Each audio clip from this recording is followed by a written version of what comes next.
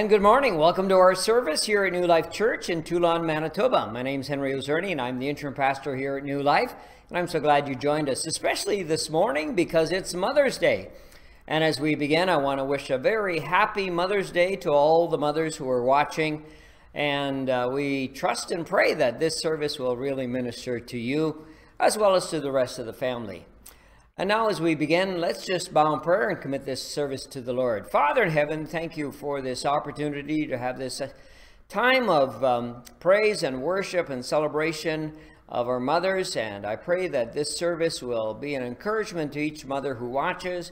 And for us, as we reflect upon our mothers and our relationship with them, that we will be encouraged to be the kind of children that honor their parents, particularly their mothers. So we just commit this service to you. We pray your blessing on it. In Christ's name we pray. Amen. We began our service this morning with a wonderful song called The Blessing.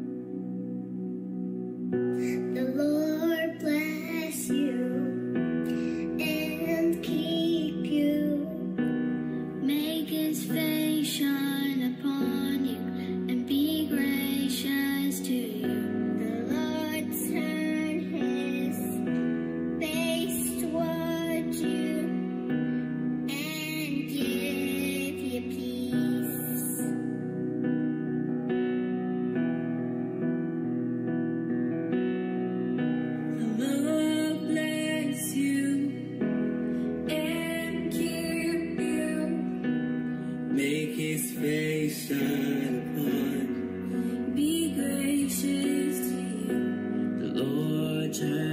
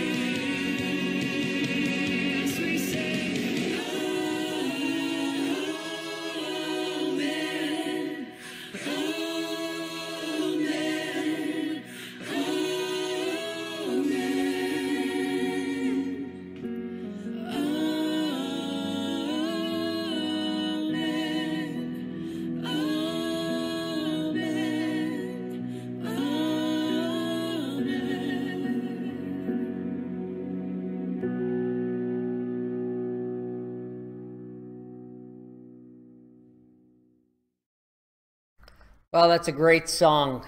For our scripture reading this morning, we're going to read Proverbs 31, 10 to 31, talking about the wife of noble character. A wife of noble character who can find? She is worth far more than rubies. Her husband has full confidence in her and lacks nothing of value. She brings him good, not harm, all the days of her life. She selects wool and flax and works with eager hands. She is like the merchant ships, bringing her food from afar. She gets up while it's still dark. She provides food for her family and portions for her servant girls. She considers a field and buys it. Out of her earnings, she plants a vineyard. She sets about her work vigorously. Her arms are strong for her tasks. She sees that her trading is profitable, and her lamp does not go out at night. In her hand, she holds the distaff and grasps the spindle with her fingers. She opens her arms to the poor and extends her hands to the needy. When it snows, she has no fear for her household, for all of them are clothed in scarlet. She makes coverings for her bed. She is clothed in fine linen and purple. Her husband is respected at the city gate, where he takes his seat among the elders of the land. She makes linen garments and sells them, and supplies the merchants with sashes. She is clothed with strength and dignity. She can laugh at the days to come. She speaks with wisdom, and faithful instruction is on her tongue. She watches over the affairs of her household and does not eat the bread of idleness. Her children rise and call her blessed. Her husband also, and he praises her. Many women have done noble things, but you surpass them all. Charm is deceptive, and beauty is fleeting. But a woman who fears the Lord is to be praised. Give her the reward she has earned, and let her works bring her praise at the city gate. May God add his blessing to the reading of his word. We have another song by Sandy Howell entitled, I See Jesus in You. And she sings this song about her mother, how she sees Jesus in her.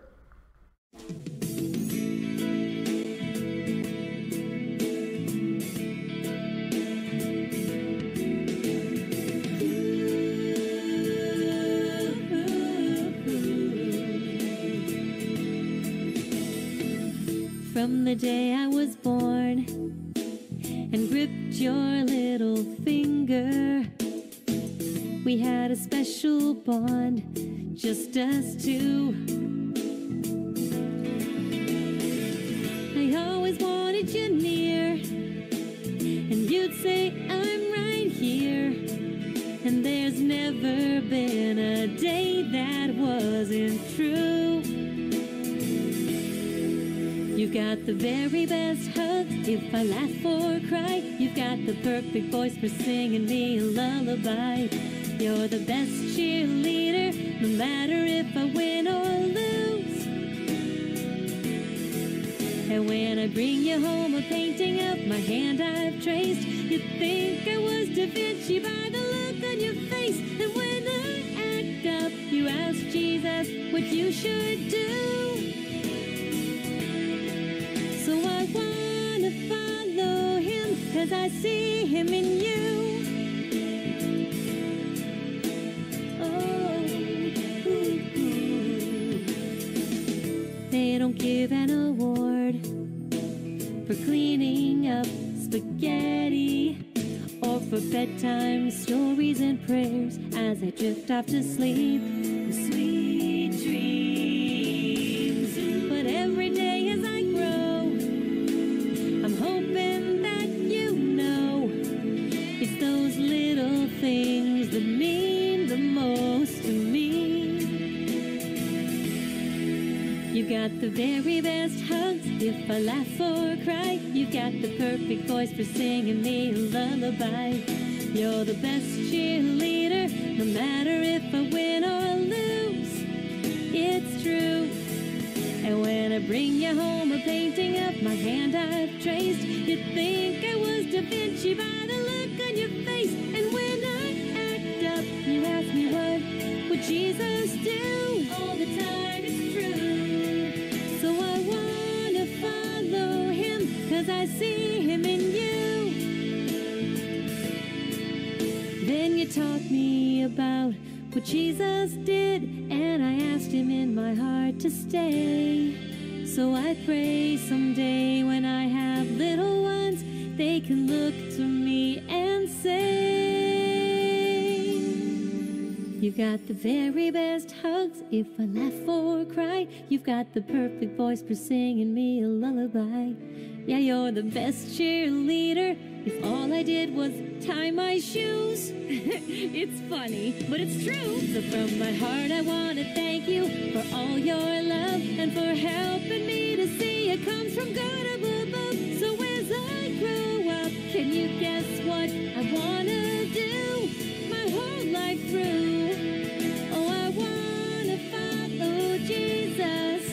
Yes, I want to follow Jesus. Yes, I want to follow him, 'cause I see him in you.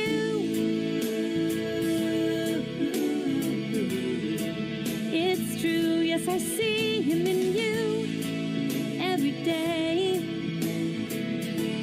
Thank you, Mom, I see Jesus in you.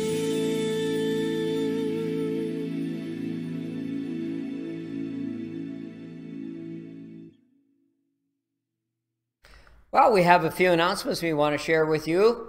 As you know, our government has placed new restrictions on us. We are now limited to a maximum of 10 people in a service, and so our church congregation has made the decision that we will not be meeting publicly for the 4 weeks that is proposed to be in, which will be Sundays of May. We will keep you up to date week by week if that changes at any point in time. Besides this video, which obviously you are now watching, we also are doing a Zoom church every Sunday morning at 10 a.m. and that's hosted by Emily Green, our church's youth director. And you can join in on that service. We had a great time last week, and you can join us. Contact the church for more information or get a hold of me, and I'll gladly show you what's involved.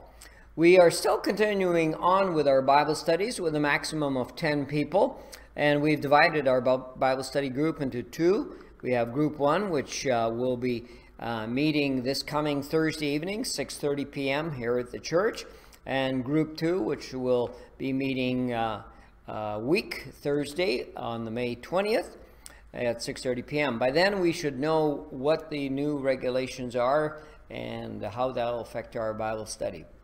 We have a special Kids Day presentation today, and it's some kids interviews and questions kids are asked. I think you'll enjoy it. This is for all the kids and all the big kids as well. What makes your mom happy? Me playing with you. When we help her clean the house. When she sees me win something. When I be nice to my brothers and sisters. Clean the room. Whenever I hug her. What makes your mom mad? I don't go to bed. Not cleaning my room and not doing stuff that she's told me to do. My dad says he's gonna do something, but he never does it. Burning yourself on the oven. What is something your mom does every day? Reads her Bible. Watches TV. Cleans. Clean. Cleaning the house. My mom always cleans the house. Sometimes washes the dishes. What is something your mom always says to you? Be good to your friends. She usually says, clean up my room. How was your day whenever I get home from school? She says, little best. She loves me. I love you. How old is your mom? 61. She's 30. 21. I think she's 60. She's like this month, but now she turned like this month, so she's 0. What is your mom's favorite thing to do? Read. Play with me. Spend time with us. Color. Chat with me. Hang out with me. Go to church. What is your mom's favorite place to go? Chimichangas. The spa. To my cousin's house. Starbucks. The church. How are you and your mom the same? We both have tan skin. Both of our favorite colors are red. Well, we both like to read. We both have freckles. Mommy has two eyes that matches one eye of me, because I have two colored eyes as my daddy. How are you and your mom different? She has blonde hair, I don't. She works most of the time and I play most of the time. That way you don't have the same eye color. She cooks very well and I can't. He has big hair and I don't. I wake up early and Mom wakes up late. What is your favorite thing about Mom? She's pretty. She always hugs me. That she takes me fun places. That she loves me. She says I love you. That she loves me and she takes care of me. How do you know your mom loves you? Because she tells us that every day. Because she gives me a hug and a kiss every night before bed. Because she smiled at me by giving me a hug and kiss. I know why, because she gives us kisses. Because she always makes macaroni, because I love that. I love you, Mom. Happy Mother's Day. Love you, Mom. Happy Mother's Day. Love you, Mom. You're the best. Happy Mother's Day. I love you. I love you, Mommy.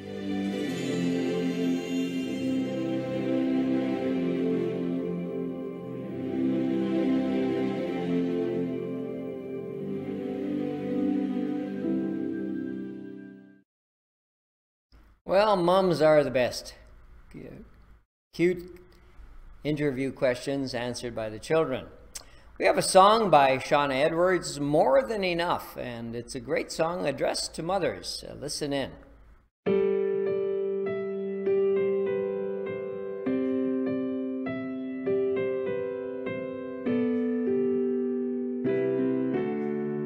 Maybe I'll never know the love it takes to make me a happy home that's warm and safe.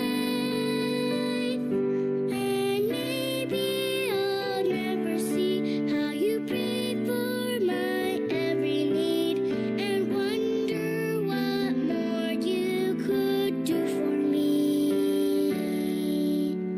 But when you walk by my side, read me stories at night, and teach me to trust in God's love, you give me a hug, maybe two, and you say I love you, and I think you're doing enough.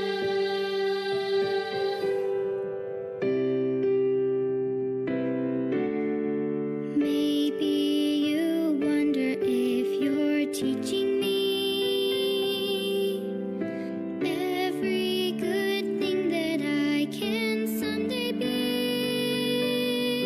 But all that I know of faith and of kindness and love and strength, I've learned just by watching you every day.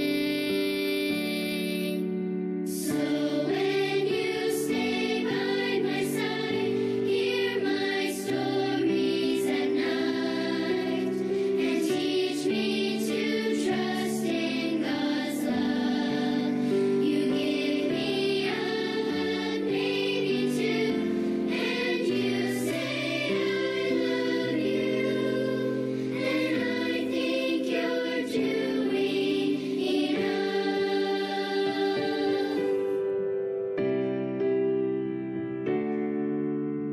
Someday I'll have a home, a family, and I'll love them just as much as you love me. Then maybe you'll finally see you have given enough for me, a gift that will last through eternity.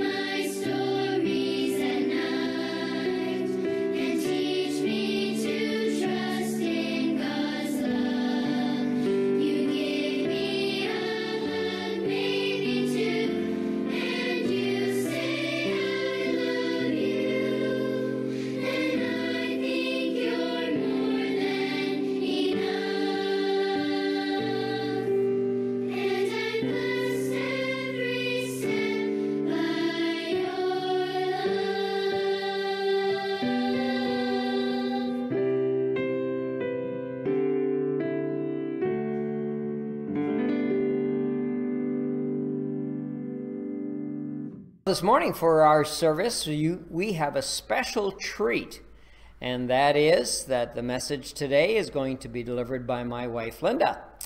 You might be interested in knowing it was July 3rd, 1971 that we got married. There's a picture of us wedding party, and this coming July 3rd, we're going to be celebrating our 50th wedding anniversary. But I know you are in for a great treat. So Linda, would you come and share the word of God with the folks? Let me pray for you. Lord, I pray for Linda. She shares this morning that the message she gives will minister to the hearts and lives of everyone who's watching. In Jesus' name we pray. Amen. Thank you. I want to begin by saying a happy Mother's Day. It's great that you have joined us today, and we want to celebrate motherhood. I came across something on the internet, and it just really embodied everything that I wanted to say today. And so I'm going to read it to you. To those who have given birth, we celebrate with you. To those who have lost a child, we mourn with you. To those who are in the trenches with little ones every day and wear the badge of food stains, we appreciate you. To those who experience loss through miscarriage, failed abandonment, or running away, we mourn with you. To those who walk the hard path of infertility, fraught with pokes and prods, and tears and disappointment, we walk with you. Forgive us when we say foolish things. We don't mean to make this any harder than it is. To those who are foster moms, mentor moms, and spiritual moms, we need you. To those who have a warm and close relationship with your children, we rejoice with you. To those who have disappointment, heartache, and distance with their children, we sit with you. To those who lost their mothers this year, we grieve with you. To those who experienced abuse at the hands of your mother, we hurt with you. To those who lived through driving tests, medical tests, and the overall testing of motherhood, we are better for having you in our midst. To those who have aborted children, we remember them and you on this day. To those who are single and long to be married and have, pardon me, and mothering your own children, we mourn that life has not yet turned out the way you longed for it to be. To those who step-parent, we walk with you on these sometimes complex paths. To those who place children up for adoption, we commend you for your selflessness, and we remember how you hold that child in your heart. And to those who are pregnant with new life, both expected and surprising, we anticipate with you. This Mother's Day, we walk with you. Mothering is not for the faint of heart, and we have real warriors in our midst. We celebrate you. So happy Mother's Day to you all. As many of you know that before I retired, I worked with women. I was the director of the Women's Department for the Baptist General Conference of Canada, and I had the opportunity to travel across Canada, and I met some pretty amazing women, and I formed some really wonderful friendships. And as I look back over the conversations that I had with these women, I would often hear a longing in their words to feel this deep sense of being okay with who they were. I'd hear statements like, I'm not sure if I'm good enough for whatever. Or sometimes I feel kind of invisible. Or I wish I could be more like someone else. Or I don't think I'm qualified to do this. And it seems that there was this general uncomfortableness with who they were. There was this constant niggling, that sense that they should be more of something or someone. There was an article in Christianity Today that stated, low self-esteem has become the #1 issue plaguing Christian women.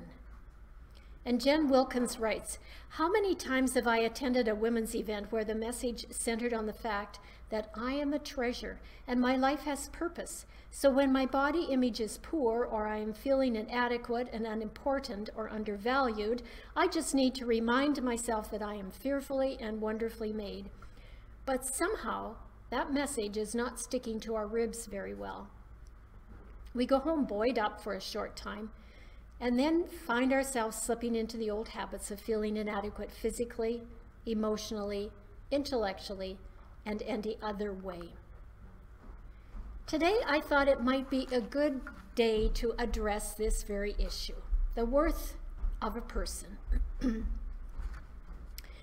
Now, I want to say right from the get-go that those of you who are not mothers, this is not your get out of jail free card, because I believe that at some point, everyone, all of us, struggle with this very issue.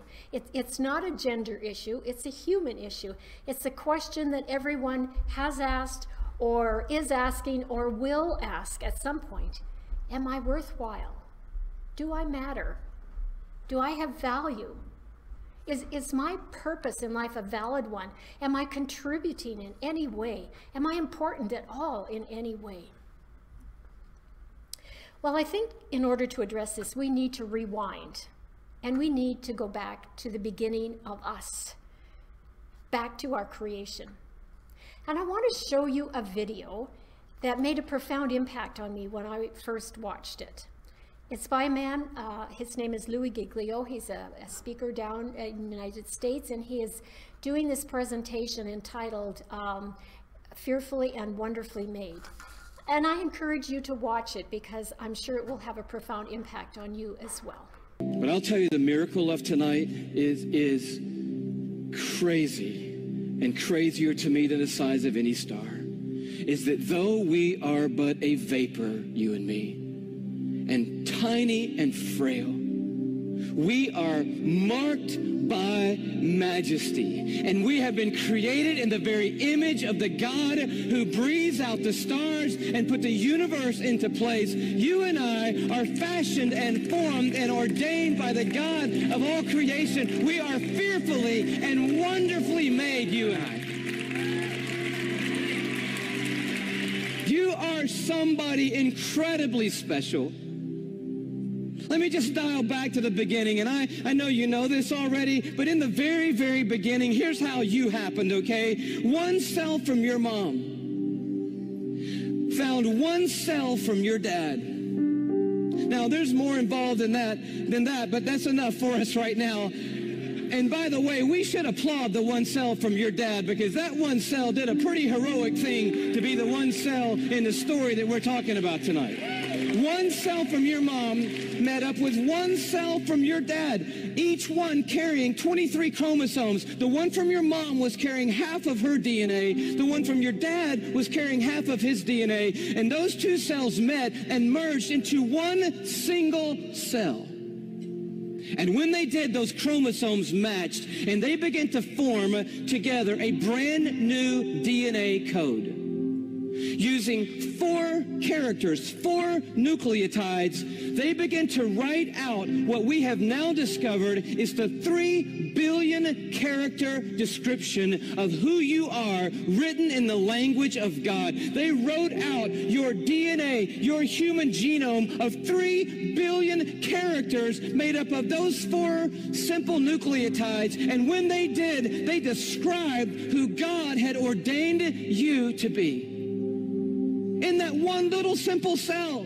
Scientists say if you took the DNA out of that one little cell and stretched it out, that DNA would be 6 feet long. 3 billion characters stretched out to 6 feet long. So amazing that if I were to read your DNA, reading 1 character per second, night and day, it would take me 96 years just to read the description of you. And when they formed together, they wrote out and painted a picture which had never been written before in the history of humankind. And then that cell did the unthinkable. It set out to build that model from one cell. I'm telling you, you are a miracle sitting in this building tonight. And you have come a long, long way. I mean, here you are. This may not be in the family photo album, but here you are at 3 days old. 16 cells of you. You say, what in the world is that? It's a 16-cell human embryo on the tip of a safety pin at incredible magnification. So by now, that one cell had turned into 16 cells on its way to making the 75 trillion cells that make up your body tonight. Every one of those 75 trillion cells containing that 6 feet of the 3 billion character DNA code that's you. There's so much DNA in your body, by the way. If you stretched it all end to end, there'd be enough DNA to go to the moon and back inside your body. 178,000 times. That's how amazing God has made you to be. 75 trillion cells in your body. And when I told you that, 50,000 of those cells died and were replaced by brand new cells when I told you that. And then just now, 50,000 more cells died and were replaced by brand new cells. It's happening every 3 seconds, day and night, all the days of your existence. And you wonder why you're tired all the time. I'll tell you, you're doing some amazing stuff night and day. We're miracles, you and me. I love the way Augustine said it, one of the great fathers of the church and of the faith. He just nailed it when he said it like this. Men go abroad to wonder at the height of mountains, the huge waves of the sea, the long course of rivers, the vast compass of the ocean, the circular motion of the stars. But they pass by themselves, and they don't even notice. In the womb, miracles happening every moment. Here you are at 5 months in the womb. You remember those days? Those were the good old days. And just miracles happening every second. Let me tell you about one. 1 million optic nerve endings left the optic nerve center of your brain in the womb, headed for 1 million optic nerves that had left your eye. And they had to meet and match their exact partner, 1 million looking for 1 million. And when they found their exact partner out of 1 million and matched up together, in that instant you had sight. And anyone would tell you that to this moment, the most technologically advanced thing on planet Earth is your eye. Oh, but it didn't do you any good, because when that moment happened, you just had one piece of skin completely covering your eyeball. But as I read in one textbook, miraculously and mysteriously at about the 6th month, a little cutting device appeared, and it cut perfectly that piece of skin. And you had eyelids for the very first time in your mother's womb. You are fearfully and wonderfully made. And the God of the heavens is the one who fashioned you together. And he knows your name tonight. And he knows every single thing there is to know about you. And he's made you a promise that for those who trust in him, he will literally hold them in his hand and carry them all the days of their life.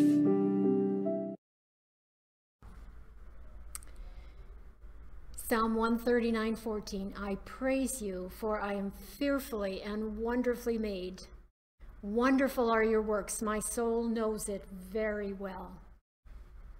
We need to establish a truth that you can push deep down into your very soul. A truth is something that you cling to, even at times when you're not feeling. The emotions are denying things. You go deep into your soul and find the truth. And this is the truth I want you to understand, that you are the thoughtful, intentional, perfect work of a master creator. You are just the way he wants, just the way he planned you to be. You are the person that he knew he wanted to exist in this time and in this place in history. And so he went about creating you and knitting you together in your mother's womb. Psalm 139 says, "For you created my inmost being. You knit me together in my mother's womb." Have you ever wondered why God bothered creating humans? I mean, from the sounds of Genesis chapter 1, he did a very good job creating the world. The sun, the moon, the stars, the plants, the bodies of water, the animals. When I go to nature and look around, I think, wow, this is good. Why did he have to continue on and create human beings? Could he not have just been satisfied with nature? But we read in Genesis chapter 1, verse 26, that God said, "Let us make human beings in our image to be like us." And in verse 27, so God created human beings in his image. In the image of God, he created male and female. He created them. But why? Why do you think God wanted human beings?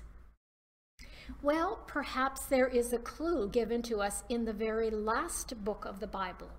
If we turn to Revelation chapter 4, in verse 11, we read, "Thou art worthy, O Lord, to receive glory and honor and power, for thou hast created all things, and for thy pleasure they are and were created."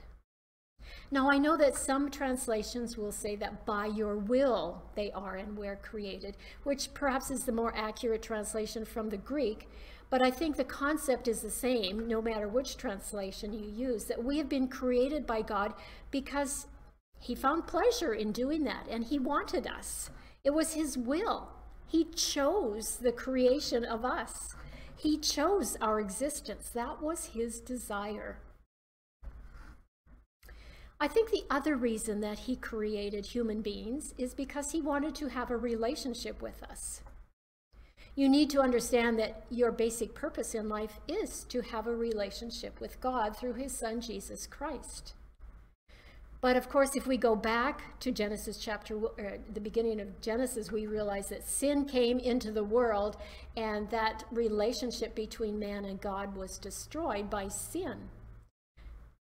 But God wanted that relationship so badly that he sent his only son, to earth to die for us so that the shed blood of Jesus could cleanse the sin that separates us from him.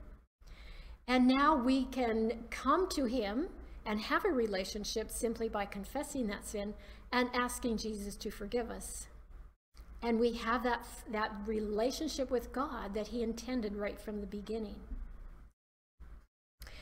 And so I ask this question: if we have been created by this amazing creator, by his will and for his pleasure, and in order to have a relationship with us, why do we struggle so much accepting ourselves? Why do we question our worth? Are we valid? Are we valuable in any way? Why do we question that? Well, there's an interesting character in the Old Testament, and he seemed to struggle with this very same thing. I wanted to talk a little bit this morning about Moses. Now, Moses is being asked by God to lead the children of Israel out of Egypt, where they were under slavery, and God had promised them a land of their very own, and he wanted to free them and to take them to their own land. And he looked down and he decided that Moses would be the right one to lead his children out of Egypt to the promised land. But Moses is feeling very, very insecure, and he's doubting his abilities to do that. That story is found in Exodus chapter 3 and chapter 4, and I'm not going to take the time this morning to read it all, but I have taken excerpts of it, and I want to read it to you, and it will give you an idea of the conversation that God and Moses had about this. I'm reading from the International Standard Version. It's a little bit more of a conversational story type version, and let me read it for you. Starting at chapter 3, verse 7. The Lord said, I have certainly seen the affliction of my people who are in Egypt, and I've heard their cry caused by their slave masters. I really do understand their pain, so I have come down to deliver them. And so he talks to Moses, and in verse 10 he said, so go, I am sending you to Pharaoh. Bring my people, the Israelis, out of Egypt. Verse 11, but Moses told God, who am I? How can I go to Pharaoh and bring the Israelis out of Egypt? Verse 12, then God said, oh, I will certainly be with you. In verse 13, Moses told God, look, when I go to the Israelis and tell them, the God of your ancestors sent me to you, they'll say to me, what's his name? What should I tell them? God replied to Moses, I am who I am. And then said, tell the Israelis, I am sent me to you. Into chapter 4, verse 1, then Moses answered, look, they won't believe me and they won't listen to me. Instead, they will say, God didn't appear to you. Well, at this point, God realizes that he needs to give some indication of his power to Moses. And so he asks Moses to do a few interesting things. First of all, he said, what is in your hand? And Moses said, well, this is my staff. And God said, well, throw it on the ground, which he did. And immediately it became a snake. And then God asked Moses, now you pick that snake up by the tail, which Moses did. And immediately it was returned to its original state of a staff. And then God asked Moses to put his hand inside his cloak. And when he pulls it out, he sees it's covered with leprosy. And then God says, put it back inside your cloak. And when he pulls it out again, his hand is clean. And then God says to Moses, if they still will not believe you, then you take water from the Nile River and I will turn it to blood. And so God showed these miracles to Moses. And yet in verse 10 we read, then Moses told the Lord, please, Lord, I am not eloquent. I never was in the past, nor am I now since you spoke to your servant. In fact, I talk too slowly. I have a speech impediment. And in verse 11, I think God is getting just a little frustrated with Moses. And he says to him, who gives a person a mouth? Who makes him unable to speak, or deaf, or able to see, or blind, or lame? Is it not I, the Lord? Now go, I myself will help you with your speech, and I'll teach you what you are to say. But Moses was still absolutely overwhelmed with doubt and self-doubt and fear. And in verse 13, Moses said, please, Lord, send somebody else. I think we see here a classic example of a man who's really questioning his abilities and himself, because we often tie our abilities to our sense of self-worth, and the two get very intertwined. And so if we feel that we cannot do something, then we feel that we are not worthwhile. We're not very valuable. I'm sure you've heard the phrase, believe in yourself. Or perhaps something like, you can accomplish anything you set your mind to do. Or improve your self-esteem, and then you're going to feel so good about yourself. And on and on and on these cliches go. You go to the library or to a bookstore, and you will find many books on this topic, the pop psychology of the talk show hosts that say these kind of things. And perhaps even sometimes in a therapist's office. I came across this quote. Your chances of success in any undertaking can always be measured by your belief in yourself. And when I read that, I stopped. I couldn't believe it. Really? Any chance of success in my life is measured by the amount that I believe in myself? I don't know. Can we really feel better about who we are by looking at who we are? Do we build our self-esteem by believing in ourselves? Can the person that I am struggling to believe in, which is myself, tell me, myself, how valuable I am? It just all seems so incredibly self-centered. I thought of it like going to an empty well and lowering your bucket and hoping that it will fill up with water. There's got to be a better way to understand our worth and value than just by looking inside of ourselves and believing in ourselves. Could I suggest that perhaps we're focusing on the wrong thing here? As long as we keep the emphasis on ourselves, instead of including God in this discussion, we're going to take small comfort from a discussion on self-esteem and being fearfully and wonderfully created. As long as we keep focusing on ourselves, we're going to keep struggling with our self-esteem. Let's go back to the story of Moses for a minute. I find it interesting that God never says to Moses, "Oh, Moses, you can do it. You can do it. You have to believe in yourself, Moses. Then you'll be able to lead the children of Israel out of Egypt." Or, "Oh, Moses, I know you're strong. I know you're strong. You do have abilities. Moses, you can speak. They will believe you." Not once does God say anything like that. What does God say instead? He chides Moses for not believing in him. And time again, we hear God saying something to the effect, "Moses, I will do it. Tell them about me. Moses, I will be with you. Trust me. Don't trust in yourself." You see, God chides Moses for his lack of faith, not for his lack of self-worth or his lack of confidence in his own abilities or for his lack of self-esteem. God kept confirming over and over and over again the power would come from him. The power was in him. It wasn't in the ability of Moses. I think that our struggle with self-esteem should only bring a greater recognition of the greatness of God and his power that can help us to be and do all that he wants us to be and do. So in other words, if we are struggling from a lack of self-esteem or self-worth, that should be like a red light indicator that we have got our focus too much on ourselves and not enough on God.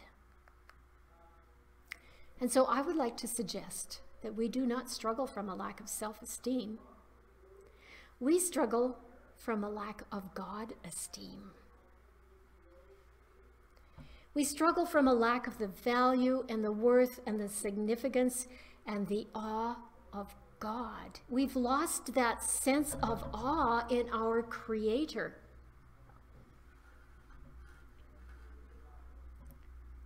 We have stepped away, really. We have stepped away from recognizing who God is and depending completely on ourselves. And too often we turn that focus on ourselves and forget that God should be our focus.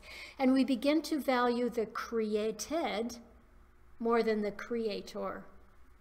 And we begin to search within ourselves for the answers of self-worth, which is the wrong place to look, because God is calling us to look to him, to our Creator, to discover our sense of worth.